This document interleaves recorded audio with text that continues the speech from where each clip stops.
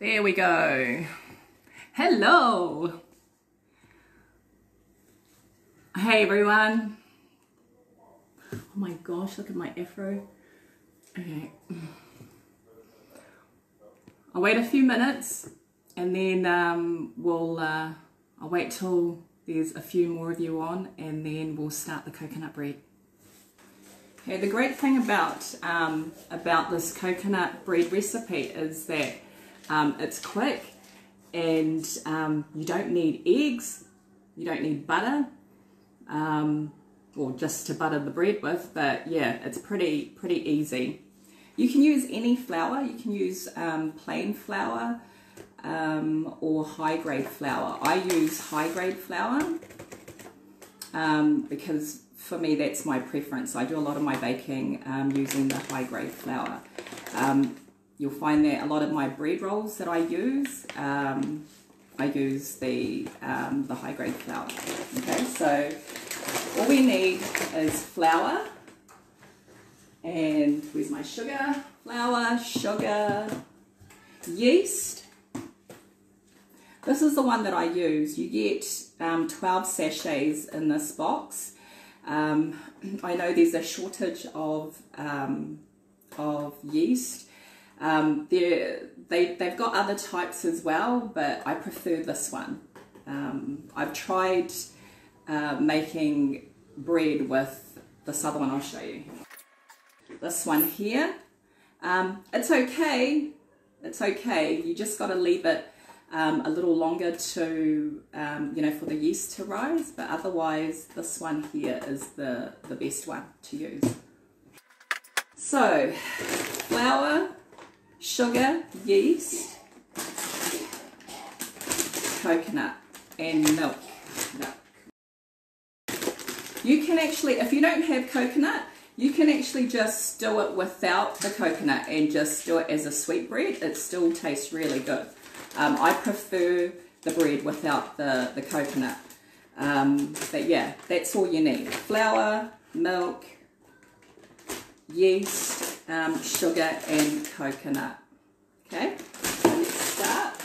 So turn your oven on, 175 to 180 degrees. My fan bake died a couple of months ago, so got this old one, but hey, it does the trick. So yeah, so 175 to 180 degrees. Then you get your baking tray. Sorry, not your baking tray. Get your bowl there. So what you do is put 4 cups or 4.5 cups of milk on the stove, or you can put it in the microwave if it's easier. I prefer it on the stove. Turn that on, and while that's heating up, you start with your dry ingredients. So we need 4 of these. Now the batch that I make is enough to feed a lot of people. So if it's just yourself or a couple of people, just half the ingredients. So I use 4 of these. Now we're putting the sugar. It's 1.5 cups, 1.5 to 2 cups, depending on how sweet you want the bread. So we'll go 1 3/4 cups in there. And with this recipe, it is warm water. You don't have to boil the kettle for it to be, to get it to temperature. You can actually just run the tap. So that's what I do. Run the tap until it's nice and warm.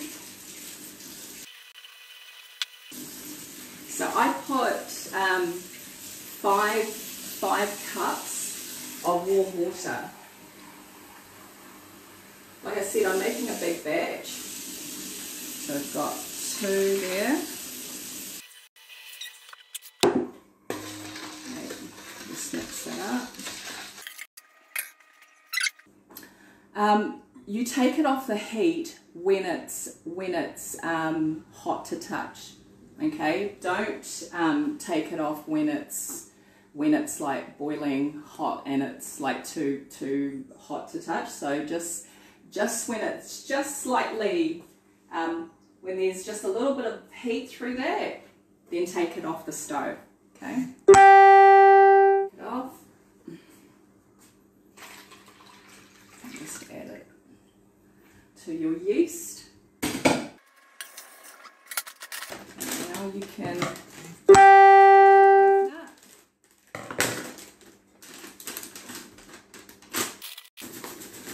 So it's two cups of coconut. Now the flour, it's about 10 to 12 cups of flour. It is a lot of flour, but like I said, you're making a massive batch. So if there's only a couple of you, just half the ingredients. And this recipe still works with plain flour, if you've got plain flour, but like I said, I prefer the high grade.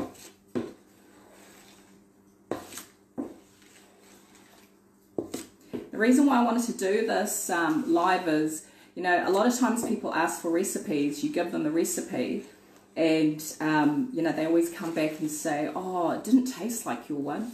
And you know, and I don't want them to think that I was missing an ingredient, you know, just to try and sabotage their bread. So this is the reason why I wanted to do this live, so that you can all see how we do it and see how easy it is, and yeah, and just make some for your family.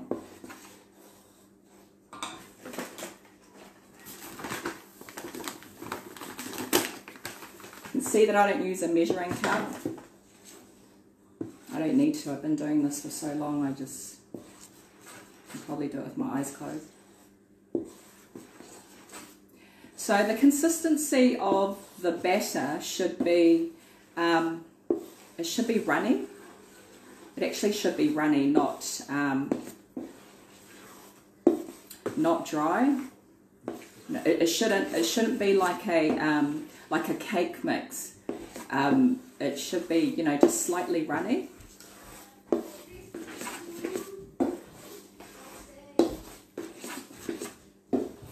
Okay, I don't know. That's what mine looks like. Runny. Okay. So, so you don't, there's no kneading required with this recipe as well. So that's pretty much it with the mixing. So all we're going to do now is just to pour it into our baking tins. I use the roasting pans, you know, just the normal roasting pans that every islander has.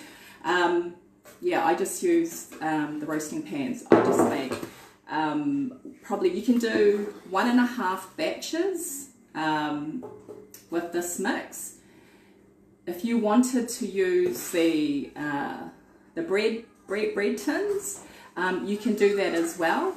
The only thing with that is it takes you know, a lot longer. You've just got to put what, 3 loaves at a time, 3 tin loaves at a time. But yeah, like I said, I prefer this one. Okay, so you've got to line your paper, I mean your tin, with baking paper. So there's baking paper and there's also grease-proof paper. Don't use the grease-proof paper. Your batter will stick. Okay, so just buy the non-stick baking paper. Okay, and you just pour it in there. And like I said, you can get 1.5 pan full, you know, of the batter.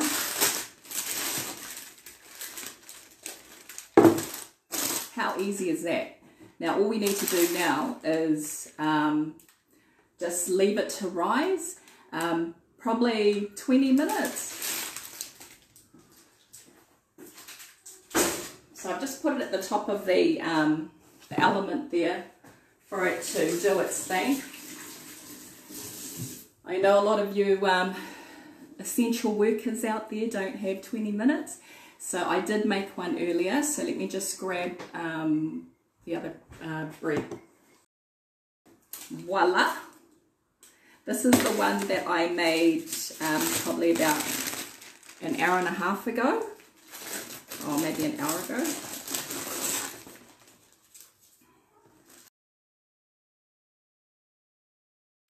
That's what it looks like. See, it's still warm, so I don't want to cut it, but what I do is I cut them in fours along here, like 1, 2, 3, 4, and then I slice them that way, and that way there's plenty for everyone. So like I said, I only make this batch and it lasts us for ages. I keep it in the container. We don't really eat the coconut bread. My in-laws do, but yeah, we don't really eat it, so a lot of my baking we just give away. But yeah, that's it. It's pretty easy, and you know, just you got to have it with real butter though. You can't have it with margarine. It has to be, you got to have nice fresh bread with the real thing. But yeah, that's it. That's pretty much it. That's the coconut bread. And like I said, you can do it. You can do this bread with or without coconut. You know, I prefer to do it without the coconut, but you know, it's up to you.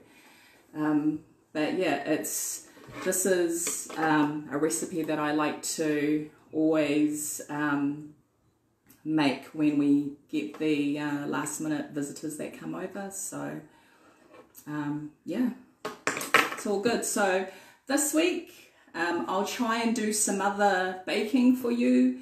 Some people have asked for cinnamon rolls, donuts. What was the other thing? Bangi pokpo. Okay, so yeah, look out for those lives. But otherwise, stay safe. Peace out. Hey guys, so just wanted to show you the end result once the bread cooled down. Okay, so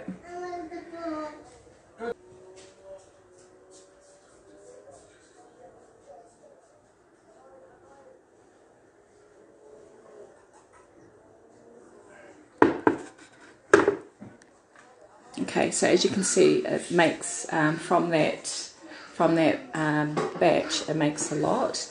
I still have this slot here to cut up. I'll show you.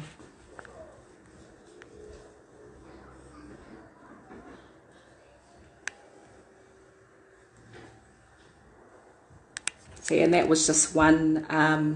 That was just the one loaf. Now, someone said that if you're actually looking for the dry yeast, you can actually get it at a lot of the dairies. So just check out the dairies. I know there's one on Mackenzie Road if you live out south. They stock up on a lot of these. I had an awesome friend who dropped off 4 boxes to me. Shout out to Moana. Thank you for dropping off the yeast.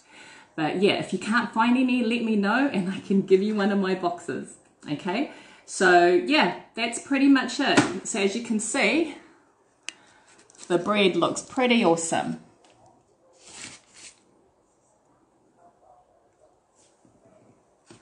And look how soft it is too. Really soft. Okay? All right. See you guys.